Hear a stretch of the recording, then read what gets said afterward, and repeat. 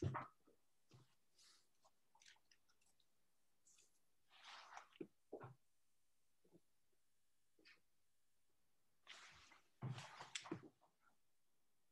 good afternoon and welcome to those of you that have joined. We have just opened the link, so we will just wait for a few minutes to allow everybody to join before we start.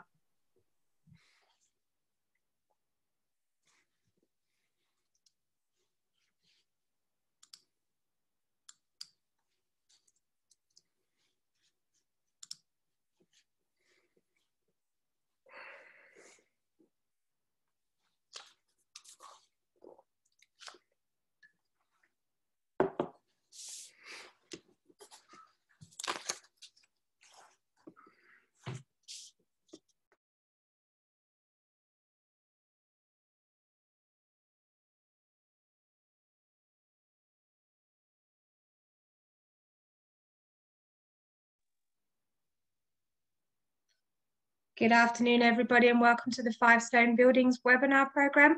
We have just opened the link, so we're just waiting for a few minutes to allow everybody to join before we start.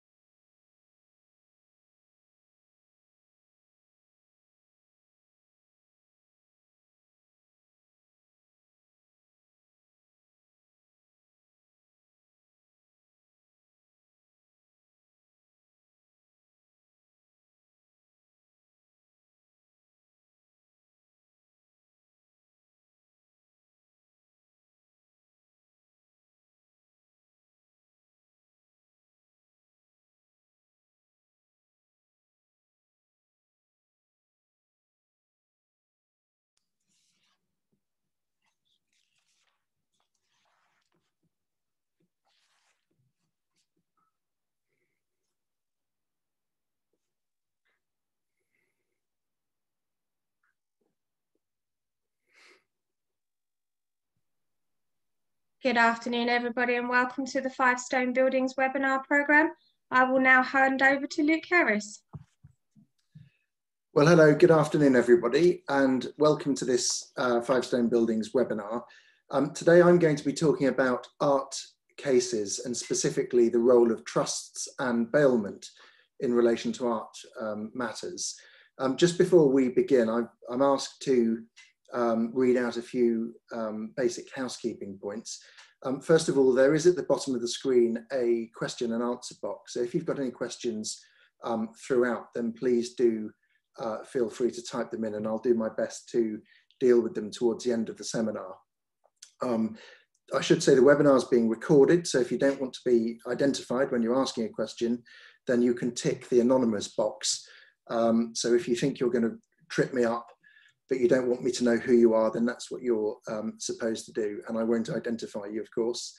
You'll be able to access a recording, copy of the recording through various sources, I think, on our website as well.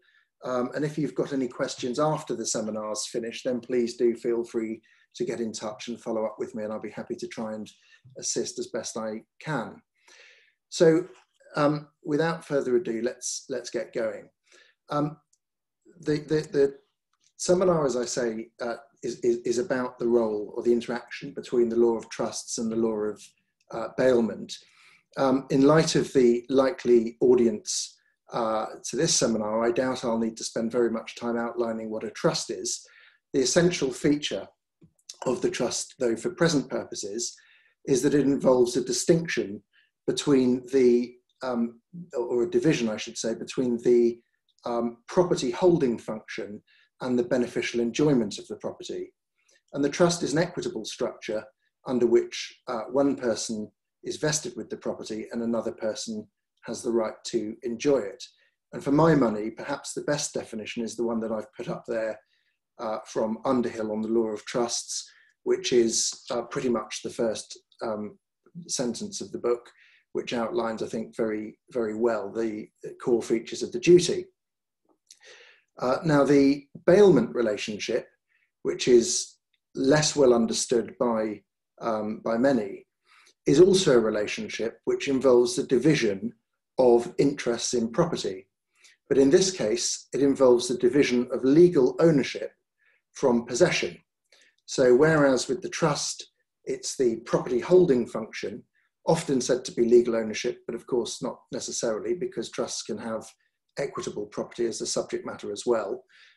So it's the property holding function from beneficial ownership in the case of the trust. With the bailment, it's the legal title separated from possession.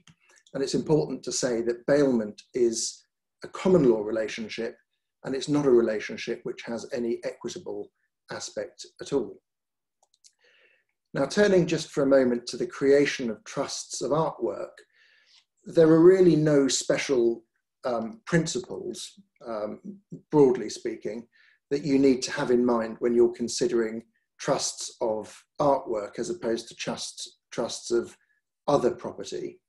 Artwork is, of course, or are chattels, and therefore the law of trusts as they apply to chattels applies to works of art generally.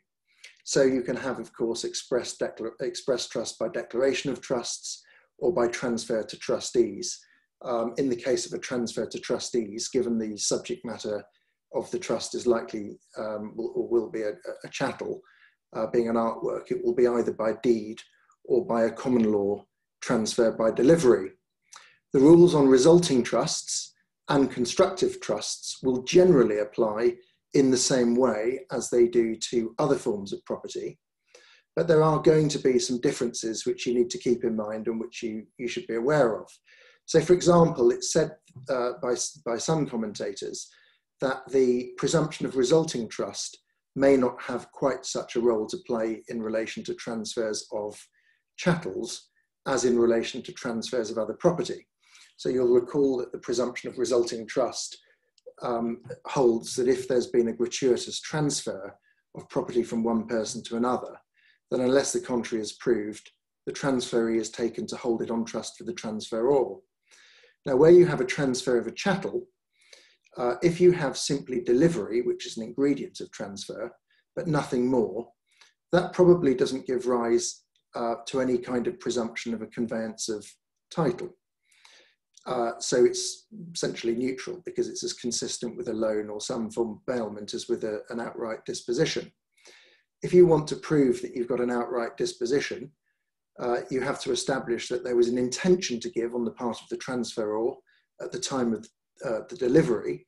And if you can establish intention to give and delivery, you've established the transfer, but there's not really much role there for a presumption of resulting trust to operate.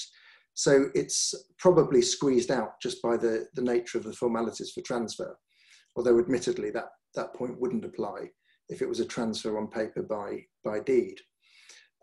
Another possible distinction is in relation to constructive trusts. If you go to the law of the sale of goods, you'll find that the Sale of Goods Act provides a complete code for the transfer of property and goods.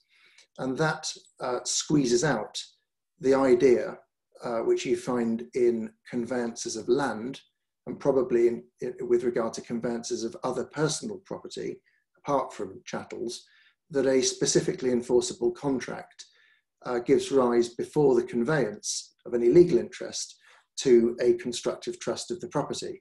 This is what they called the rule in Walsh and Lonsdale. A case called Re-Weight establishes in the context of sales of goods that principle doesn't apply.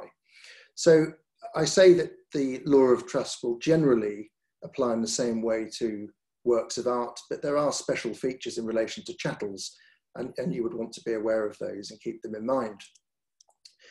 I won't say very much about the regulation of trust interests on this slide and the next slide. I just make the point here, I'll come back to this, but you can have trusts of successive interests in relation to chattels, just as you can in relation to land. And it's generally said that it's possible to replicate all of the interests that you can have in land in chattels by use of a trust.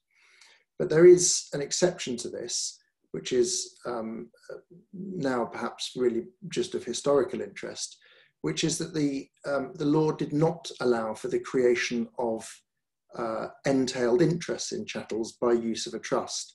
So the principle oft stated is that there is no doctrine of estates that applies in relation to personal property. And of course, an entailed interest is a form of inheritable estate, an estate of inheritance. You couldn't get around the rule that there is no principle of estates in relation to chattels by trying to create an entailed interest in the chattel by use of a trust. Now that was itself eroded as an idea between 1926 and 1996, where legislation allowed for the creation of those interests, but they can no longer be created. Where you have a trust which is a trust of land, it can include chattels as well. Unsurprisingly, most of the provisions of Tolata, however, are concerned with land rather than chattels, but the court's general power in relation to the regulation of the trustee's function in section 14 will apply to all aspects of the trusts of land, including in relation to chattels. If you have trusts of pure personality, the beneficiaries can control the trustee's powers in the usual way, and if you are looking as the trustee to dispose of chattels which are comprised in the trust, you need to look very carefully, as always, at the scope of the powers that you may have available to you. And I've outlined on the screen there some of the specific powers which relate to dispositions of chattels by trustees. So what then is a bailment? I come to the bailment. Now, bailment exists wherever one person is voluntarily in possession of property, or chattel, to which another person, the bailor, has a superior right of possession. So you'll see immediately that bailment is a relationship which is rooted in possession. It's the fact of the bailie's possession that gives rise to the relationship of bailment and brings into being a system of personal rights and duties which arise as between the bailor and the bailee. The bailee has, by virtue of his possession, a possessory title. The law regards a person in possession of a chattel as having an interest in the chattel, which is in effect a proprietary interest. And what that really means is that the bailie's possession of the chattel gives the bailee a right to sue, accessing tortious rights really to recover and protect possession of the chattel, which really qualifies the bailee as having an interest in property in the item. So the bailment can be seen as operating in two dimensions. First of all, as I say, as a system of personal rights as between the bailor and the bailee, but also as a form of conveyance under which the bailee in possession acquires a limited interest in the chattel, which can then be used as against the rest of the world in the form of maintaining tort actions and so on against those who interfere with the chattel, try to take the chattel from the bailee, perhaps those who damage the chattel, and so on. Now, in the formulation of the bailment that I gave at the beginning there, I said that the bailee exists wherever one person is in voluntary possession of a chattel to which another person has a superior right of possession. The bailor then in that definition is not necessarily the owner. So although it's often the case, perhaps even usually the case, that the bailor will be the owner, and the interest of the bailor will therefore be the ownership interest at the top of the tree, it isn't necessarily the case that the bailor will be the owner. And you can have a system of bailment and sub-bailment and sub-sub-bailment under which each of the successive bailors in the relationship will not be the owner. The owner will be the person at the top, but the next bailor down, or the sub-bailor or sub-sub-bailor, will be someone who has an interest which is less than full ownership. And it's therefore convenient to talk about the bailor as having some kind of reversionary interest in the goods rather than pure ownership. But it is, for most purposes as well, just to speak about the bailor as the owner. As far as the bailee is concerned, he doesn't necessarily have possession either. The conventional case is that he will have possession, but he doesn't necessarily have possession. So as I said a moment ago, you can have sub-bailments. And in the case of a sub-bailment, the first bailee then passes possession on to the sub-bailee. So he occupies a link in the chain where he has neither ownership nor possession, but he still occupies a scheme in the bailment relationship. Now, it's sometimes helpful to think about bailment as being similar to a leasehold structure in relation to chattels. As with all analogies, it can be misleading, but it is often convenient to think of it in that way. It's also convenient sometimes to think of the bailee as being a little bit like, I'm going to be very careful in saying this, but a little bit like the equivalent of for the common law, of the beneficiary under a trust with a limited interest. Like the beneficiary under the trust, the bailee's interest is proprietary, but it is circumscribed by the terms of the bailment in just the same way that the beneficiary's interest will be proprietary but circumscribed by the precise drafting of the trust instrument under which the interest arises. Bailments are commonly said to take a number of forms. 7 forms were traditionally identified. You can see that they, under those different types of bailment, which I put up on the screen there, some of them will be situations where one party, be it the bailor or the bailee, has the benefit. So it's of benefit just to one of the parties. A loan, for example, is classically only of benefit to the borrower rather than to the lender. Some of the relationships which are mutual reward situations are bailments which have benefit passing in both directions. The distinction probably doesn't really matter so much under the modern law, but it can sometimes be seen as significant to qualifying the degree of, for example, care that the bailee has to take of the chattel and so on. You can see there that the bailment, different examples cover all sorts of different structures that arise, including security interests at the bottom there in the form of a pledge or pawn, the hire of goods, warehousing, those sorts of relationships. Now, many of the bailments that arise in modern life can be seen as rooted in contract, and they can be analysed as being contractual relationships. So if you take your work of art to a restorer to have it restored, there will generally be a contract between the parties, and you can analyse the relationship either as being one of bailment, but equally, perhaps more naturally, you might think of it as being a relationship which is all about contract. And where the bailment is a contractual relationship, the law of contract and the law of bailment will be largely overlapping. So if you want to find terms that are implied in the bailment, you'll be looking at the law on the implication of terms in relation to contracts.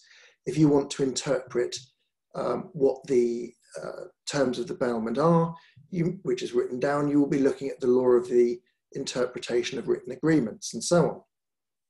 But there are many bailments which arise in the art context which are not contractual at all. The loan of a work of art is an example. As I said a moment ago, a true loan is actually a gratuitous bailment. Sometimes you can have situations where one person agrees to look after a work of art without actually undertaking any corresponding undertaking on the part of the bailor. It might be a temporary storage of some sort or other, which is ancillary to some kind of commercial relationship. And in those circumstances, it might actually be a situation of gratuitous safekeeping on the part of the bailee. Some cases are borderline. Art loans, I've put in inverted commas there, would be an example, because it's probably right actually under most modern art loans that they are bailments that are for mutual reward. They're not really loans at all, which, as I say, are really a loan really only being of benefit to the borrower. So some cases are perhaps borderline. Now, if you have some wrong committed by the bailee in respect of the work of art, as I said a moment ago, you may well find that you've got a contract, and in those circumstances, your mind will travel to an action for breach of contract, probably as the first port of call. In many other situations, you'll find that even where the bailment is gratuitous, there will be some kind of tortious liability on the part of the bailee. So you may be able to sue the bailee who damages the work of art, or who negligently restores it, for an action in tort. The bailee who fails to deliver it up at the end of the bailment may well be, almost certainly will be, liable for the tort of conversion. So a lot of liability will be catered for either through contract or through tort. But what I want to do just over the next few slides is identify a couple of instances where the liability of the bailee is not easily identifiable as being a liability which arises in contract or in tort. And there are four areas that I just want to focus on. First of all, the bailee's duty of care. Now, the bailee has a duty to take reasonable care of the goods that are entrusted to them. But in the second bullet point there, I've said that the bailee is also liable for the negligence of the agents or employees in the course of their employment, but also for any deliberate wrong committed by an agent or employee to whom the bailee has entrusted the goods and delegated any part of his duty of care. Now, the law of vicarious liability is complex, but if you look carefully at it, what you will find is that the liability of the bailee for the wrongs of others, which I've outlined in that second bullet point, is wider than the liability which would arise under the principles of vicarious liability. And in that respect, the liability of the bailee in bailment is more extensive than in tort. If the bailor proves the fact of the bailment and is then able to prove loss, theft, destruction or damage while the goods are in the bailee's possession, then the bailee is under the duty of disproving that the loss was caused by negligence or by any wrong on the part of somebody for whom he's liable under the rules that I've outlined there. Now, that's again a very important difference with the law of tort, because of course in negligence, the burden is on the claimant to establish the wrong. Here we find that provided the bailor is able to prove the threshold requirements, you can flip the burden of proof onto the bailee and make him liable unless he discharges the duty that I've outlined. The second area which I want to identify is deviation. It's a fundamental principle of bailment that the bailee is not entitled to deviate from the core restrictions which are placed on him with regard to his possession. So, for example, if the bailee undertakes to keep the goods in a particular place or to look after them in a particular way, those can be regarded as core features of his custodianship, and he's not allowed to deviate from those features. If the bailee does deviate from those features, then something perhaps quite surprising happens, which is that he suddenly becomes liable strictly for what happens to the goods. He becomes, in the language of some of the old cases, liable as an insurer for the goods. So liable for any harm that befalls them, regardless of whether that harm is actually his fault. And he can only avoid liability for loss or damage by showing either that the fault was the fault of the bailor, or that what happened to the goods would have happened anyway, even if the deviation had not occurred. So think, for example, of a situation where the bailor bails the goods to a gallery to look after the goods. It's understood that the goods will be kept on the gallery's premises in their strong room at place A. But without the consent of the bailor, the gallery decides for whatever reason that it wants to move the goods to a different facility it does that, and they're then destroyed by fire or flood. Now, the fire or flood may have nothing to do with the bailee's fault, completely unrelated to any act or omission on the part of the bailee, but that would be a fairly classic case of deviation for which the bailee would be liable, and it would be difficult to see how he could escape liability on the basis of either of the bases set out in the 4th bullet point there. Then I come to gratuitous promises. Now, if a promise is contractual, you can, of course, sue. Sorry, I've jumped on. No, I've not jumped on, I'm missing a slide. If the promise is made in a contract, you can, of course, sue for breach of contract. But if the promise is not made in a contract, conventional wisdom would have it that you can't sue at all, because it's a basic principle of English law. So we're all taught on day 1 of our law degree or conversion course that you cannot sue on a gratuitous promise at common law. Consideration must move from the promisee. But is what seems to be a pretty important inroad into that principle, this case Yearworth and North Bristol established that there may be exceptions to that. There are many circumstances in which a bailee will undertake promises in relation to the bailed goods. The bailee may undertake, as I've said, to keep the goods in a particular place, to look after the goods in a particular way, to treat them in some fashion or other. If any of those promises is broken and it's not a contractual promise, then, as I say, Yearworth may provide some opportunity for bringing a claim in respect of those broken promises. Yearworth was a case in which the defendant had undertaken to look after sperm deposits of the claimants who were undergoing treatment for cancer. In negligent fashion, the defendant hospital trust failed to look after those deposits. As a result, they perished. And in the course of the case, one of the questions that arose was whether or not the defendant could be liable for allowing that to happen, notwithstanding that there was actually, it was a gratuitous undertaking on their part to look after the sperm deposits. Lord Judge said of that, indeed it may be that where the gratuitous bailee has extended and broken a particular promise to his bailor, for example, that a chattel will be stored in a particular place or in a particular way, the measure of damages may be more akin to that referable to breach of contract rather than to tort. In summary, the breach of bailment here was a breach not just of the duty owed by every gratuitous bailee, but of a specific promise extended by the trust to the men. The law of bailment provides them with a remedy under which, in principle, they're entitled to compensation for any psychiatric injury or actionable distress foreseeably consequent upon the breach. So it's a very interesting idea, but the clear indication is that the bailor can sue on gratuitous promises which are annexed, if you like, to the bailment.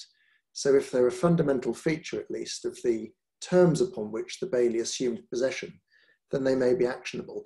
And I think here what we see perhaps is the bailment relationship operating almost in a proprietary way. It's because it's a fundamental feature of the bailee's interest that they take their interest on those terms, and those terms are then held to be enforceable by the bailor. The last area, which is unusual or special, I think, about bailment that I want to identify anyway, is the doctrine of sub-bailment on terms. And this can be seen very clearly operating in a case called the Pioneer Container. Now, what had happened in the Pioneer Container was that the shipper of goods, had bailed the goods to the carrier on terms which allowed the carrier to sub-bail the goods, really to subcontract on any terms. And the carrier, having received possession of them, sub-bailed the goods to the ship owners. The goods were subsequently damaged, and the shipper sought to sue not the carrier, but the ship owners direct. And the action was commenced in, I think it was the courts of Hong Kong, against the ship owners. Now, the ship owners' response to that was to say, well, in the contract of carriage that we have with the carrier there is an exclusive jurisdiction clause in favour of the courts of Taiwan. And they sought to have the action brought by the shipper against them stayed on the basis of the exclusive jurisdiction clause. Now, the eagle-eyed among you will see, if you look at that relationship, that there was no direct contract between the shipper and the ship owners.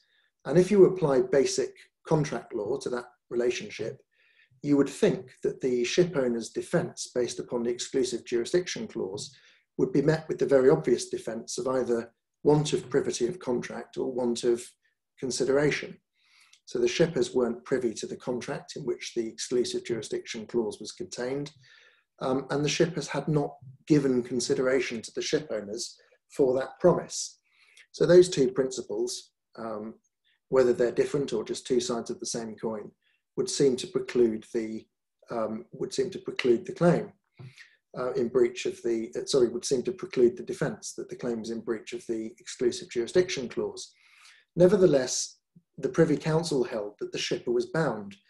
And you see this very important principle articulated by Lord Gough in the passage that I've put up there on the screen. If the effect of the I should say this is a sub-bailment relationship, which I mentioned before. So it's a bailment by the shipper to the carrier, and then a sub-bailment by the carrier to the ship owners. So anyway, as I say, Lord Gough said, if the effect of the sub-bailment is that the sub-bailee voluntarily receives into his custody the goods of the owner, and so assumes towards the owner the responsibility of a bailee, then to the extent that the terms of the sub-bailment are consented to by the owner, or it can properly be said that the owner has authorised the bailee so to regulate the duties of the sub-bailee in respect of the goods entrusted to him, not only towards the bailee but also towards the owner.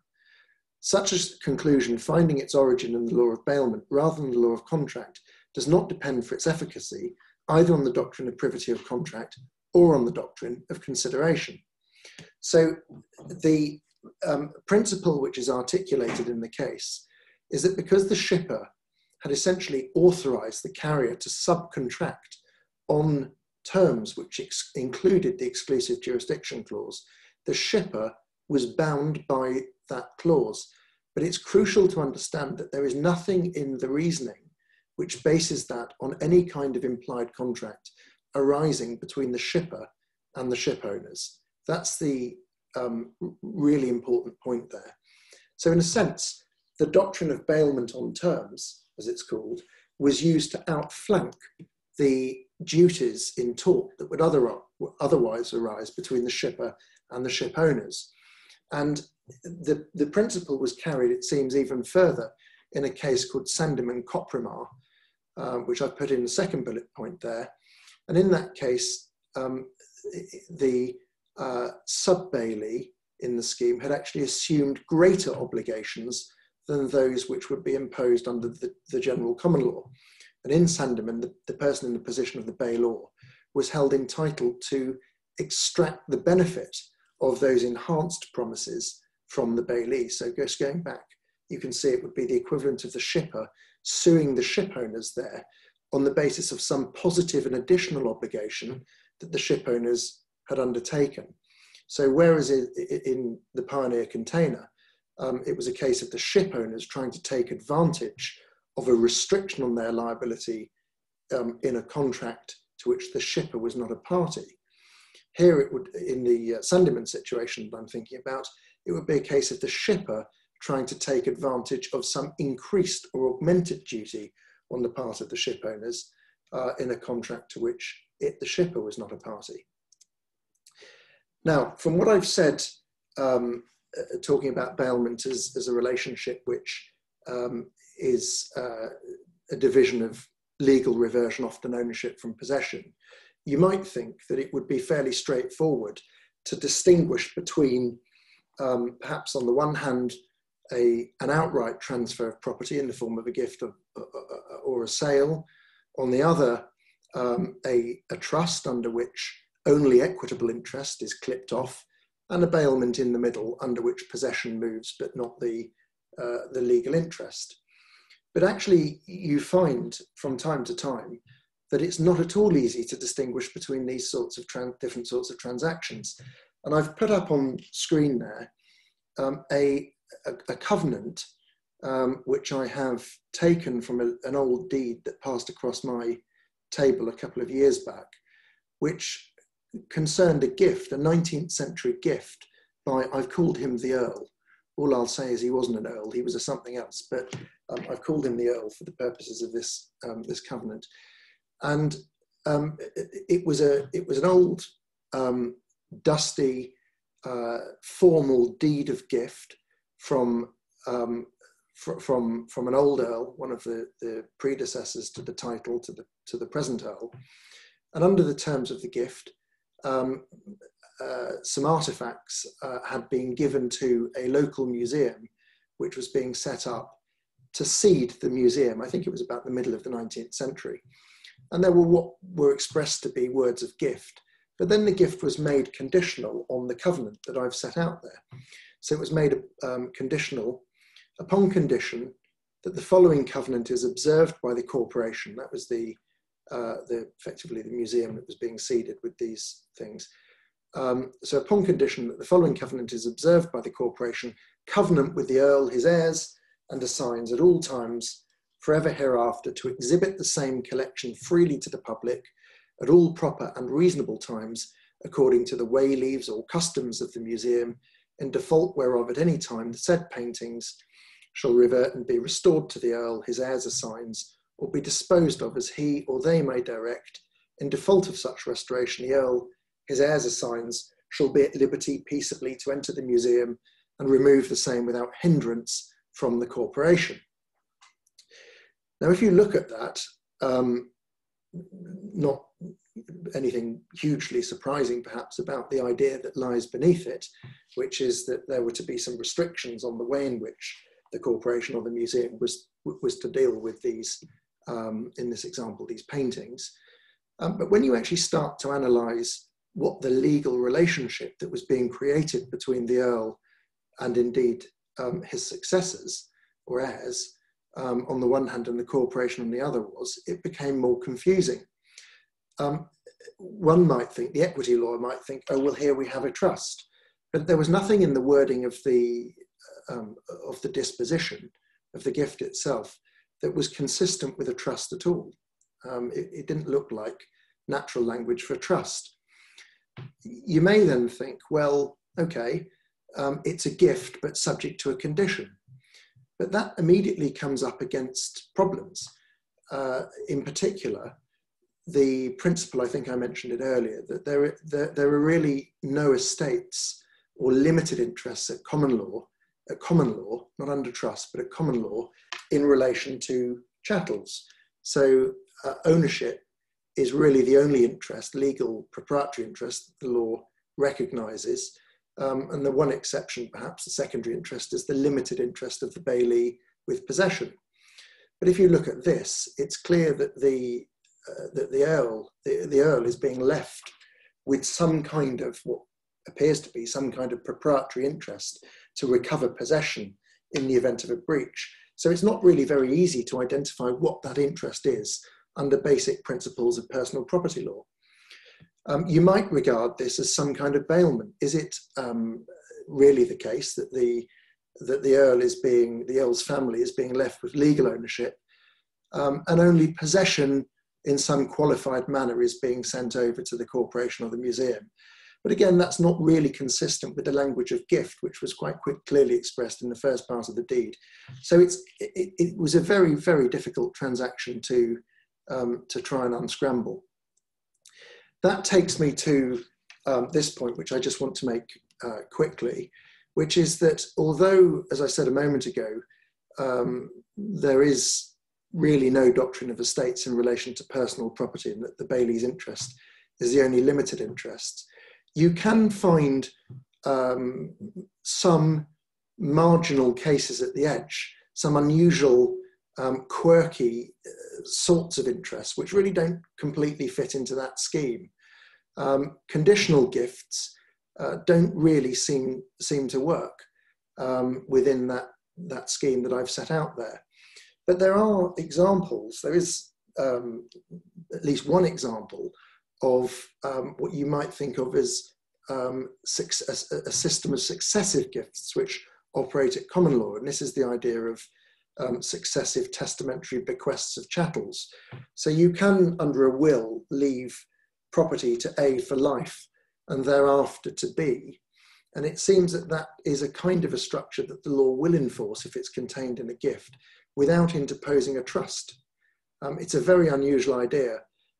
Modern authority tends to regard this as giving the holder absolute property, but some kind of limited shows in action to the second downstream, second person who's to enjoy the property to obtain possession after the life of the first has ended. And so you can draw on some of these sort of marginal or outer edge cases, perhaps to try and push the boundaries of what the law will allow when you're trying to analyse or interpret that kind of an arrangement there. The last slide here is about blurring the boundaries. It's important to recognise that although even where you can say quite clearly what the relationship is at the beginning, that relationship can morph from trust to bailment or from bailment to trust. And I've put up an example here of the situation of the agent who sells his bailor's property. So again, in the art context, take the situation of a dealer who is, to whom a work is consigned by the owner for the purposes of sale. Dealer takes possession of it and the dealer therefore becomes the bailey of it. Let's say the dealer then sells the work in an authorised fashion and receives proceeds of sale into his bank account and then holds those proceeds of sale. Now, what began then as a bailment relationship, which is a relationship that arguably has no trust aspect whatsoever, pure common law bailment from owner to dealer, by virtue of the authorised sale, then becomes a trust relationship in relation to the proceeds of sale. The proceeds of sale are not capable of being the subject matter of a bailment because bailment only applies to chattels.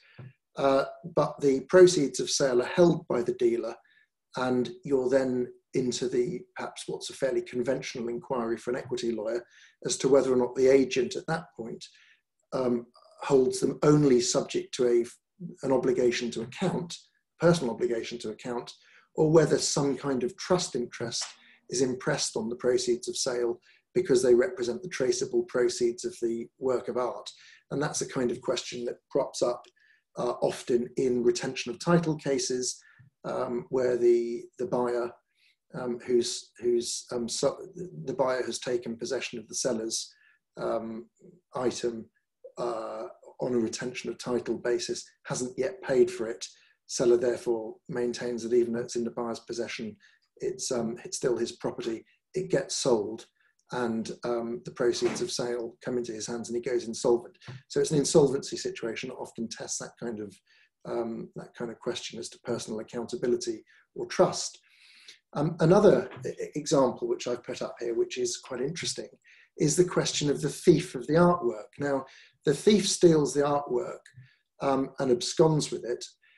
What is the situation? What is the type of relationship that the thief has with the owner of the artwork after the theft? Besides the obvious, which is I suppose not a very good one. But from a legal perspective, what is it? Well, if you go back to that well-known dictum of Lord Brown-Wilkinson in West Deutsche, you might argue that the thief is a constructive trustee of the work of art because he's stolen it. But that is an analysis which has problems.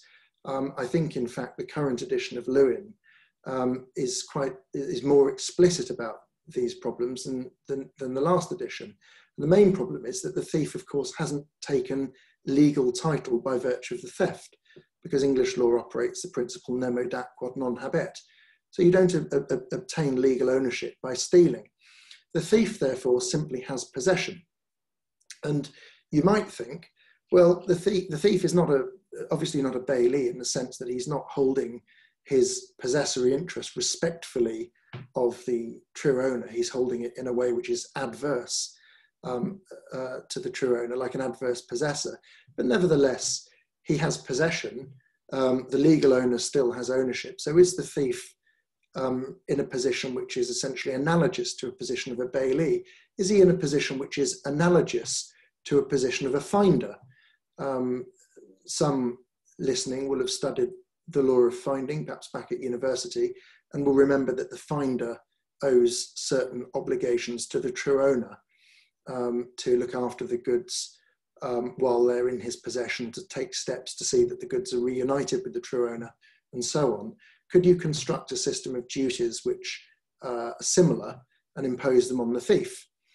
But it may also be helpful to overlook the problems with Lord Brown-Wilkinson's analysis of constructive trusteeship and say, well, actually, look, I want to treat the thief as though he's a constructive trustee because it suits my purposes, for the purposes of tracing. I want to be able to trace the proceeds of sale when the thief sold the work on to a buyer, and I want to trigger the equitable tracing remedies. And in order to trigger the equitable tracing remedies, the thief has to be regarded as in a position of a trustee, so as to introduce the fiduciary relationship, which is traditionally said to start the tracing exercise off. And so I want to regard him in that way. So there's an element here, as I say, of blurring the boundaries and perhaps picking the analysis which suits you best. The last point here, which I just want to make, which flows perhaps from that a question of characterization in relation to the thief, is just to think about other circumstances in which you might want to blur the boundaries. And one place which I've often wondered about in this is the situation of the bailee who holds a work and doesn't really know what to do with it. Perhaps an involuntary bailee who's had work left with him and the bailors disappeared from the scene. And it's not at all a fanciful idea. There are many, many museum collections, I'm sure, where you would find that the bailee has received loans, parts of their collection which were never intended to be outright gifts. And they may have been received many, many years ago. And it's just simply not possible to trace the person who bailed them, or the heir of the person who bailed them. Now, if you regard the museum in this example as purely a bailee, they're in a very difficult position, because the law that relates to what a bailee can do with items which have been left with them on terms that render them an involuntary bailee. Involuntary bailee is sort of a contradiction in terms, because the essence of bailment is that the bailee must be voluntarily in possession, but involuntary bailee really covers a situation. It's an inconvenient label for covering a situation where the bailee finds themselves holding things that they don't want, either because they've been sent unsolicited or because the original terms of their possession have expired, the bailors disappeared, those sorts of situations. So if you've got a museum that's an involuntary bailee, what do they do? Well, as I say, the rights of an involuntary bailee to dispose of, for want of a better word, abandoned works, or works that they can't trace the owner of, are very, very, very limited. And I've often thought that the bailee in this respect is something of a poor relation of a trustee, who of course has very, very powerful rights under Part 64 to go to the court for directions. So if you've got a trustee who's unable to identify the true beneficiary of the work, the trustee would of course go off quick smart to the court under Part 64, make an application for directions. What should I do with the work? What steps should I take in relation to the work? And if the trustee does that and complies with the directions that the court gives him, then the trustee is not going to be liable for breach of trust in respect of the steps that he takes. There's absolutely no equivalent whatsoever for the bailee. So to go back to the point about blurring the boundaries, I've sometimes wondered whether it might be possible for the bailee in this situation to try to sneak himself into Part 64 on the basis that he is in fact some kind of a trustee. Now, he's going to face the same sorts of problems as the thief, in that his relationship really isn't a relationship of trust, as I've said. But the bailee does have a kind of a limited interest in the goods, as I've also said, which is his possession held subject to the terms of the bailment. And you might question, for example, whether the bailee might say, well, that is itself a legal interest. That legal interest may be held on trust for somebody. And if he can get that far, he might be able to invoke Part 64. I suspect probably not, because it would rely upon the law accepting that there was a concept of almost equitable possession, that the bailee's legal possessory interest was held on trust for somebody. And that is an idea which I think would be difficult for the law to accept, as set out in that passage there, which I've quoted from Bridge on the Law of Personal Property. But it might just be possible for the bailee to work some kind of argument up. So there I finish.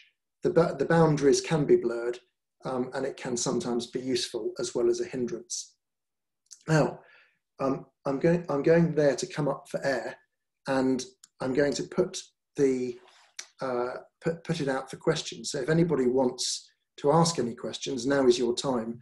I've got the question and answer box up, and I've got no open questions being shown. So it may be that you're all stunned or bored into silence. But if anybody does want to ask anything, then now is the time to ask.